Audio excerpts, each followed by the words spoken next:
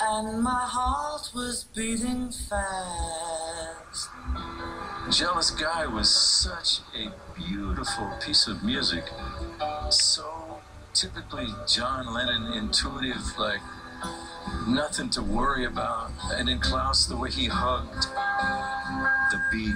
I love it because it's very personal too, because that was the moment where I actually got so much into what he was saying and the way he was playing, and I didn't know what I was playing. It was like a trance sort of thing. I didn't know what key I was. It just floated automatically. I'm just a jealous guy.